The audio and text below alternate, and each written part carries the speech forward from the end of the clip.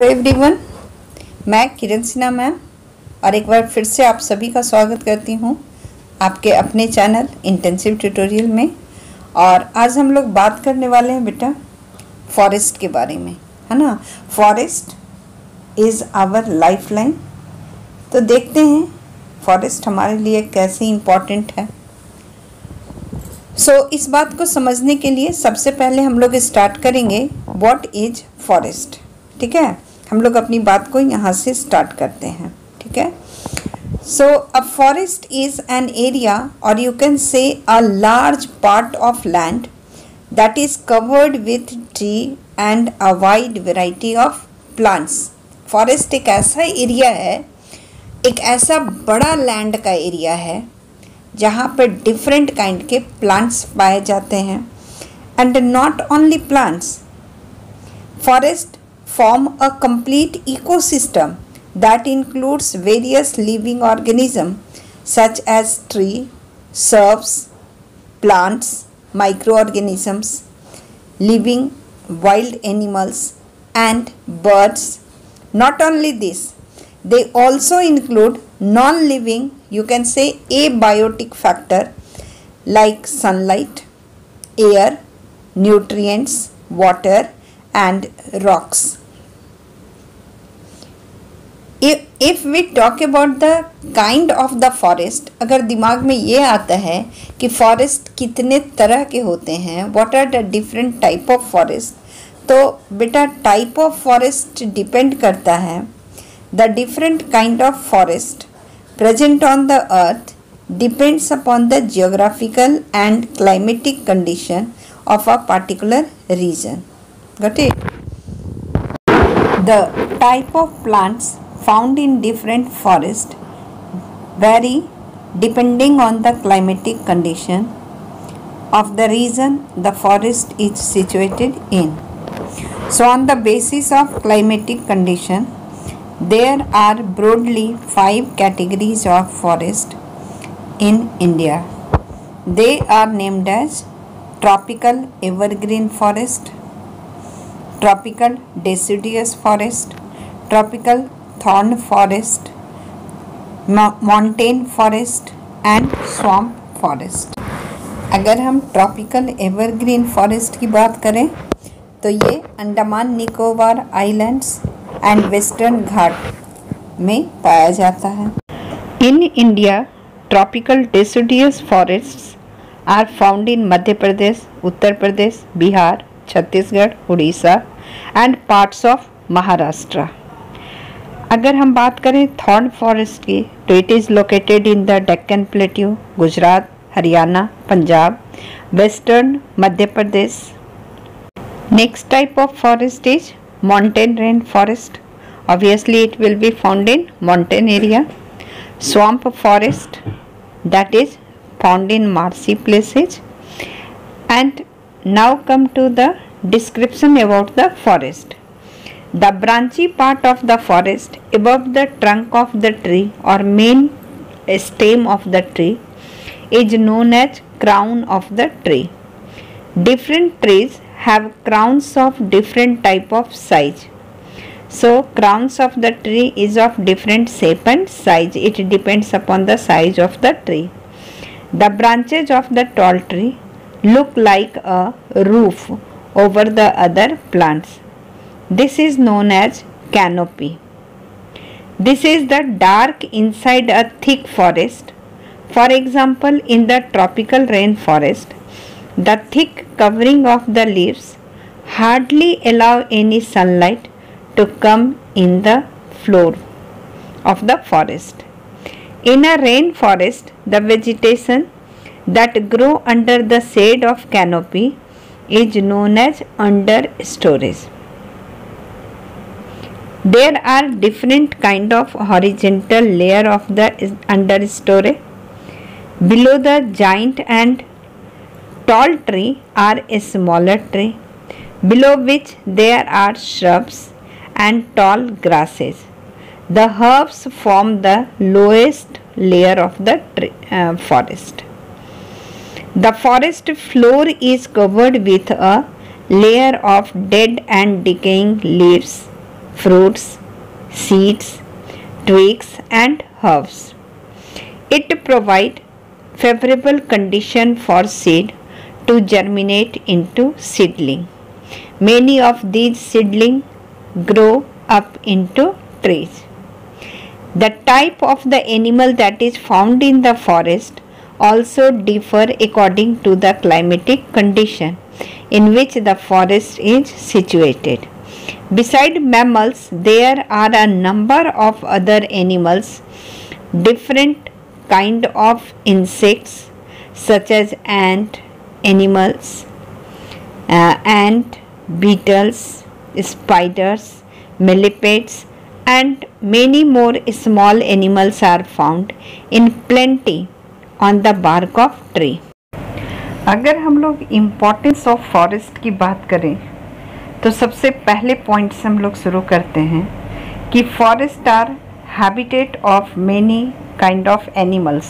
ये बहुत तरह के जानवरों का नेचुरल होम है। Natural home of the animals are called habitat. So it is the habitat of many kinds of animals. Forests provide favorable environmental condition, food and shelter to a variety of wild animals, insects and microorganisms that are living inside the forest.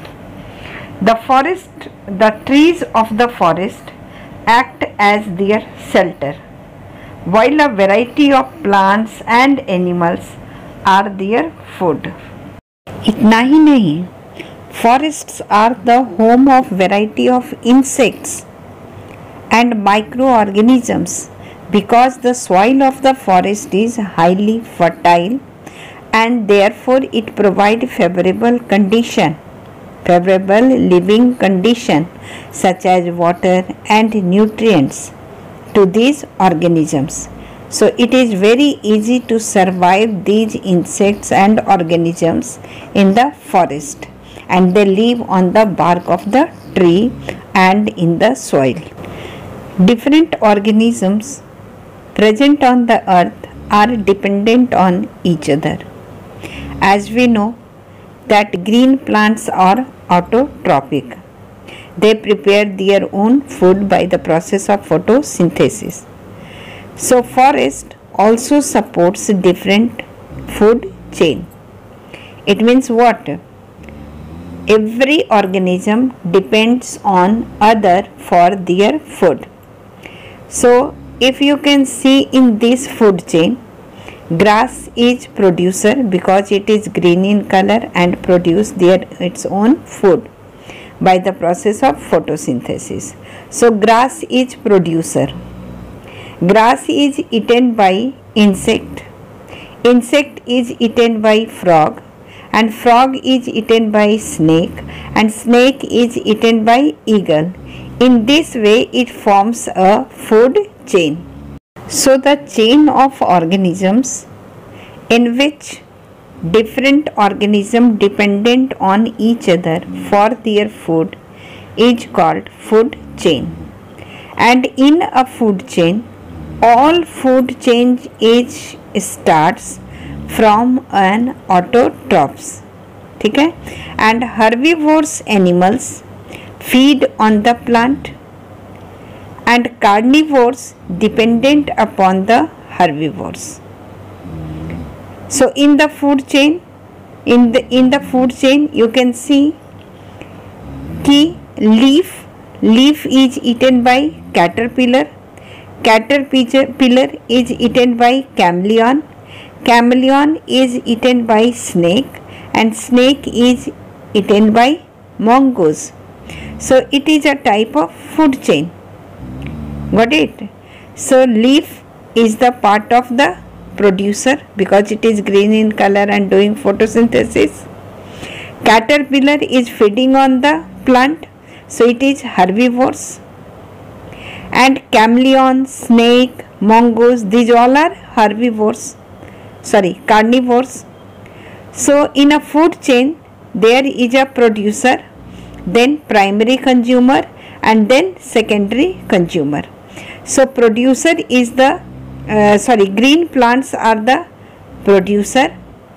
Herbivores are the primary consumer and carnivores are the secondary consumer. In the forest, number of food chains are interconnected. So interconnected food chains are called food web. But if you will look at this food chain, or if we talk about a particular food chain, what we will find? We will find that each and every food chain starts from producer. Got it? Green plant who prepare their own food. So food chain always starts from producer, then its primary consumer, then primary consumer feed on the producer or autotrophic plant. So you can, in the diagram or in the food chain, you can see कि sunlight and water from the soil, their plant is taking mineral and they do photosynthesis. Got it? Then herbivores feed on producer and omnivores, carnivores, है ना?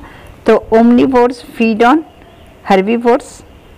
They also feed on flesh of the animal. Sometimes we omnivores take egg, chicken, meat, fish, है ना?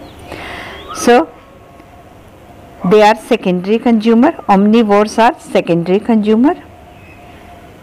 Herbivores are primary consumer and carnivores, जो pure carnivores animals है, they are tertiary consumer. So इसमें आप देख सकते हो इस food chain में कि grass it is producer, then grasshopper it is herbivores, then omnivores it is secondary consumer, and then carnivores it is tertiary consumer.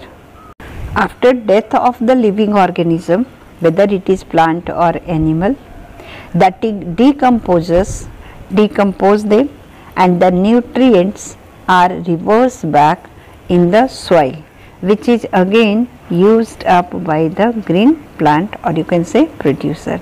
So this is the cycle in which the nutrients are given back to the soil, and in this way the different type of food chain runs and they are interlinked. Got it? So in the forest there are many type of the food waves, many types of the food chain which are the interconnected, and how the nutrients are given back to the soil we can see. Now it may comes in our mind कि how the nutrients are given back to the soil after the death of the living organism. ठीक है? So what happens when the living organism die, whether it is plant or animal, decomposer break down into a dark color substance that is found in the soil, that is called humus. So humus is made from dead and decaying organism. These organisms live upon the decaying matter and convert it into the humus, which is rich in the nutrient. So let us see who are decomposer, who decompose the dead and decaying matter and convert it into the humus. So animals that feed on dead and decaying plants and animals and convert them into humus are called decomposer. Fungi, bacteria which is living in the soil, they act as decomposer. One more thing is coming in our mind कि in the forest, in agricultural land we are adding fertilizer, manure to increase the fertility, to increase the growth of the plants. But in the forest, how these things happen? So how nutrients are recycled in the forest?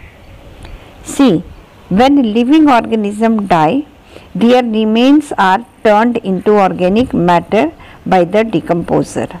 This keeps the soil fertile in the forest and recycle the nutrients. Now come to the next point. Why forests are called green lungs? So let us understand the meaning of this statement, why the forest is called green lungs of our earth. We know that plants take up carbon dioxide and release oxygen.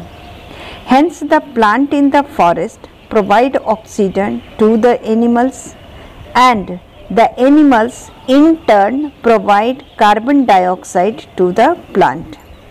In this way, a balance of oxygen and carbon dioxide is maintained in the atmosphere in forest.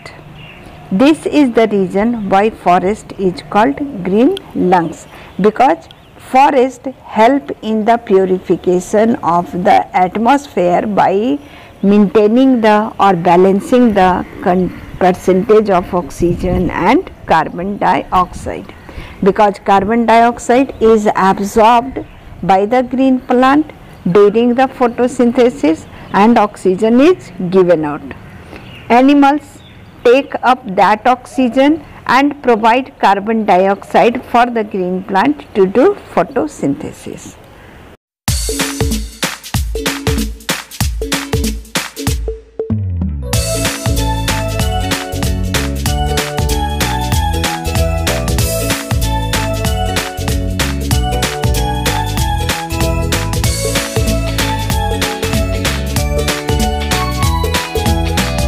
Why forests are called dynamic living entity? See, all the organisms, whether they are plant or animals, depend on each other and help each other to survive. Herbivores are dependent on the plant for their food, and the carnivores are dependent on herbivores for their food. So the decaying matter of dead animal, plant and their excreta enables the growth of more plants by providing them with adequate amount of nutrients to grow, because decomposer decompose them and turn them into the manure, which is the rich in nutrients. So they help them to grow. The decomposers decay the dead matter in the forest and support the growth of plant. Hence forests are called dynamic living entity. तो इस आधार पर हम इसको explain कर सकते हैं. Let us discuss the next point, how forest prevent floods and soil erosion. तो बेटा इसको समझने के लिए पहले एक चीज़ समझते हैं कि forest act as a natural absorber and allow the rain water to SIP into the earth, है ना. क्योंकि फॉरेस्ट में जो फॉरेस्ट बेड है, फ्लोर है, it is made up of soil, है ना. Soil has the great capacity to absorb water. So forest is a good absorber, natural absorber, and allow the rainwater to seep into the earth. As a result, the water table of the area near the forest is high. So the forest control the flow of water and prevent floods. This is because the plants and trees prevent the rainwater from directly flowing away. Now question arises कि how forest also help in soil erosion. See, the root of the plant bind the soil and prevent heavy rainfall, है ना. Root कहाँ होता है? Root is deeply embedded in the soil and they firmly hold the soil. So when the heavy rainfall takes place, they prevent the soil to flow away because they bind the soil very firmly. So the root of the plant bind the soil and prevent heavy rainfall, prevent the soil flowing away due to heavy rainfall from flowing away. Hence the prevent soil erosion. So इस diagram से हम बच्चे समझ सकते हैं कि how forest prevent the flood. See, when the heavy rain takes place, the tree intercept the rain. उसके बहाव को उसके स्पीड को रोकता है, उसमें अवरोध पैदा करता है, क्योंकि rain water first falls on the roof of the floor, है ना, उसके लीफ के ऊपर वो ड्रॉप करता है, ठीक है. So it reduce the speed, ठीक है, और वो फिर एक रुके हुए स्पीड से slowly they fall on the forest bed and the water is absorbed by the forest bed and very few water runs through the runs, or you can say flow into the river. And evaporation, transpiration also reduces the amount of water that reaches to the river. If we want to understand the soil erosion with this diagram, in this diagram you can see vegetation means plant, small plant or big plant.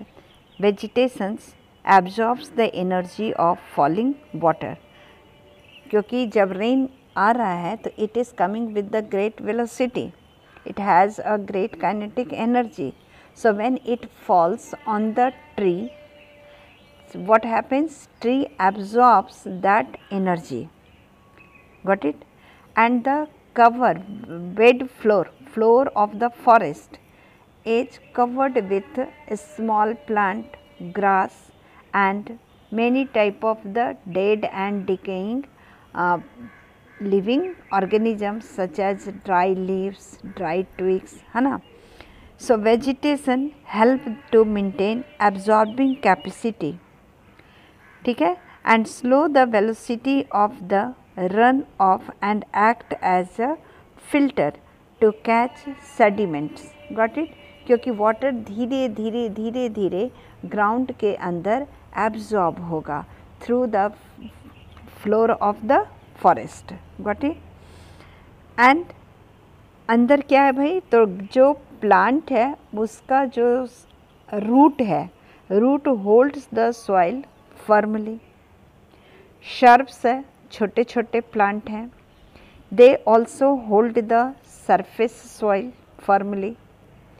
सो जब when water flow on the in the forest और fall down in the forest, they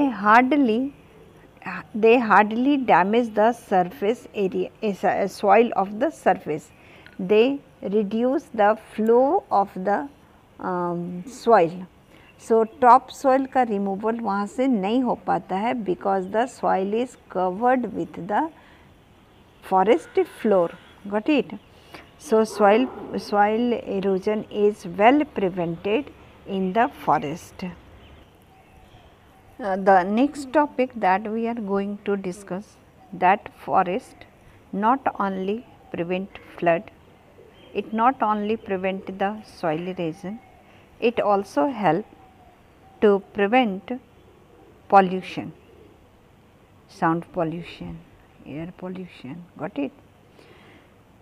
First, forests are a rich source of oxygen because number of plants are there, they all are doing photosynthesis. So obviously the environment near the forest is very clean and rich in oxygen. Hence the air in the and around the forest is always fresh and clean. Forest prevent a strong wind or dust storm from flowing in the forest area because plants are densely grown there. So they reduce the velocity of the air. So there is no question of strong wind or dust storm in the forest. The area surrounding the forest generally have a cool climate and they receive a good amount of rainfall. Forest also absorbs loud sounds of the vehicle on the highway near and hence prevent noise pollution also in the forest area. Now let us try to understand the fact that forest prevent pollution. See, leaves, branches absorbs sound and block the rainfall, reduce the velocity of the rainfall. Cool and leaves यानी कि crown of the tree cool the air through evaporation and transpiration. Evotranspiration बोलते हैं हम लोग. Leaves also filter pollutants from the air because they take carbon dioxide and give out oxygen. Leaves provide shade and reduce the wind speed also. Root stabilize the soil and prevent the erosion. So in the air it prevent the dust. Air is dust free because root stabilize the soil. Root, leaves, trunks provide habitat for the bird, mammal and insect. So in this way we can say the sound is absorbed. Forest is the good absorber of the sound. It prevents the soil erosion. So air near the forest is very clean, dust free. Forest also help us to maintain the water cycle. So let us find how forest preserve the water cycle. As we know that plant get rid of the excess of water through the process of transpiration.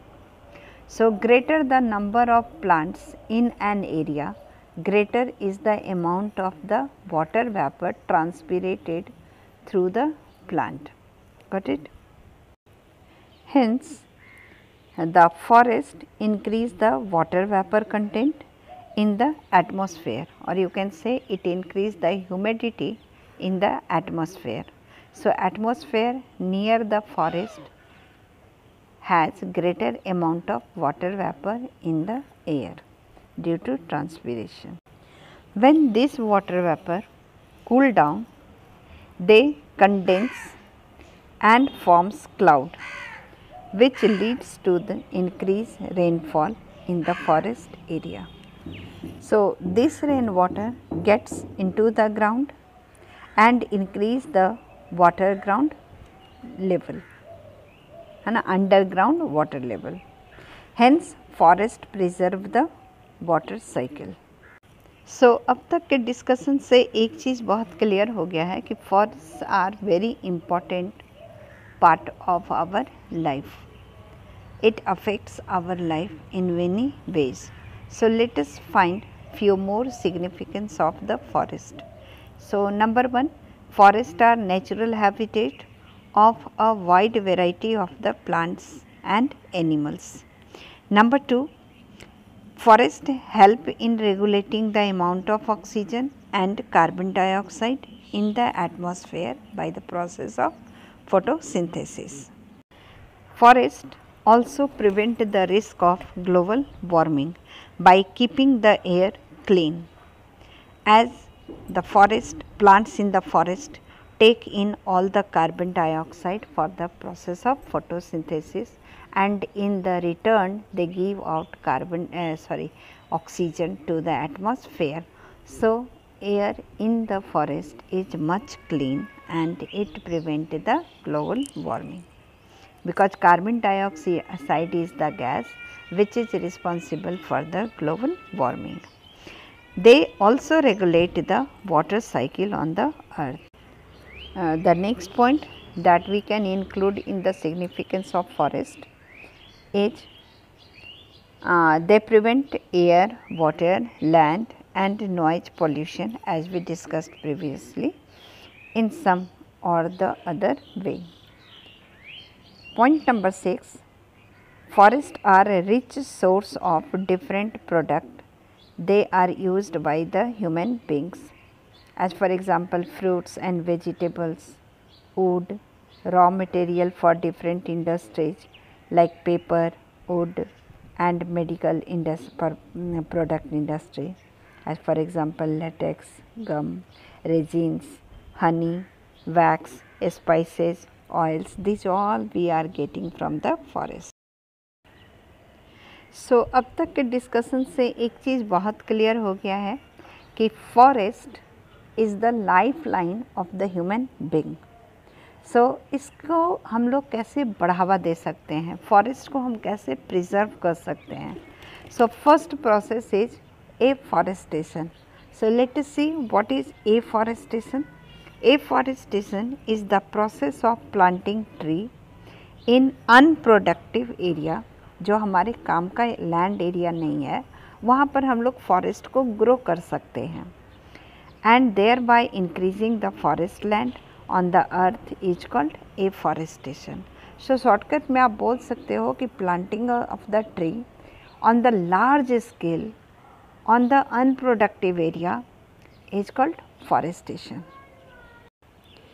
Afforestation help in increasing the forest land and thus help in improving the environmental condition of the earth. इसके opposite अगर हम बात करें deforestation का, तो demolishing the forest on a large scale, और आप कह सकते हो consumption of the forest area on the large scale due to the growing population is called deforestation. Because human being undergoes this process in order to find more and more space for extending their habitats, because population is growing, so their needs are also growing. So now let us see what is the bad effect of the deforestation on the human being. Many animals and plants lost their natural habitat, because forest is the natural habitat for the many of the animals. It will lead to change in the climate. जो आप water cycle की बात कर रहे थे या carbon dioxide की मात्रा को रिड्यूस करके ग्लोबल वार्मिंग को कम करने की बात कर रहे थे, तो जब फॉरेस्ट कम हो जाएगा तो ग्लोबल वार्मिंग इंक्रीज़ हो जाएगा, ग्लोबल वार्मिंग का रिस्क रहेगा, वाटर साइकिल मेंटेन नहीं होगा, क्लाइमेट का चेंज हो जाएगा. Without any tree the water cycle gate disturbed and the soil ड्राइज out, so soil erosion का खतरा भी बढ़ जाएगा. Deforestation also will lead to increase in air pollution, as trees are the one that can absorb green house gases, that is carbon dioxide. So they increase the carbon dioxide and increase the oxygen content in the atmosphere. So when we disturb the forest, obviously there will be balance between the carbon dioxide and oxygen will also disturb. Got it? Deforestation can lead to increase flood, as the trees will no longer there to regulate and steady flow of the water. So अगर nutshell में हम एक बात कहना चाहें तो हम कह सकते हैं कि forest is not the resource for us, it is life itself, it is the only place for us to live.